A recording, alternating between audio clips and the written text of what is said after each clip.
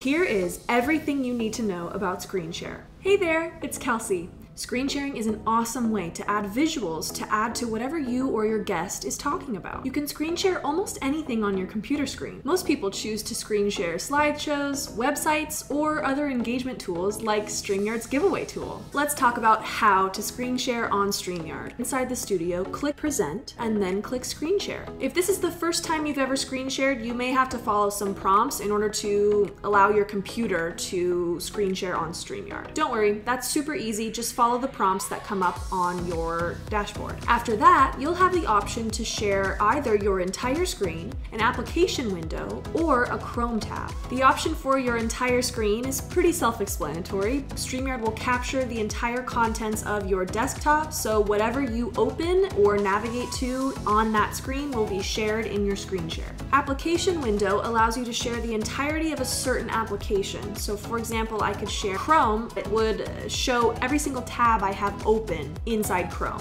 Finally, Chrome tab allows you to share a singular tab from your Chrome browser. This is one way to help make whatever you're screen sharing look super sleek and professional. One of the benefits of sharing from a Chrome tab is that it cuts off the URL and the bookmarks part of your browser so that you're only sharing the content from the screen share instead of the URL and all of your saved bookmarks on your browser. Another massive benefit of utilizing the Chrome tab screen share is that you can also share the audio of whatever the content is that you are screen sharing. This means that if you play a video or you have a presentation that has some audio effects, these will all transfer through your broadcast. Make sure the small checkbox to share audio is checked before you share your content. Select any of these three options, then click Share.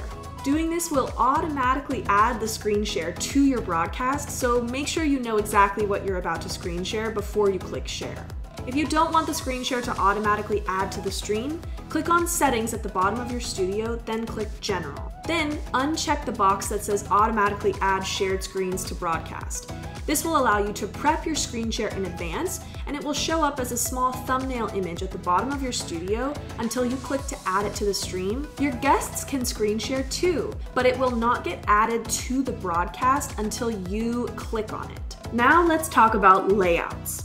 There's 4 different layouts that you can utilize to screen share a presentation on StreamYard. The first one is with you or a guest speaker bigger and the slideshow smaller.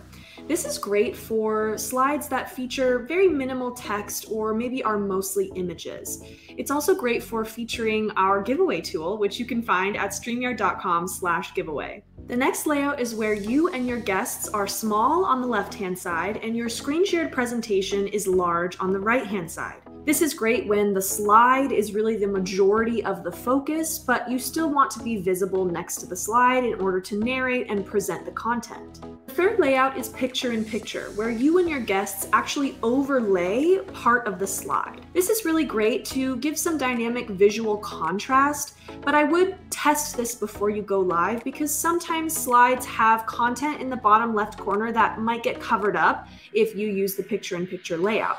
In the case of this slide, it actually works quite well.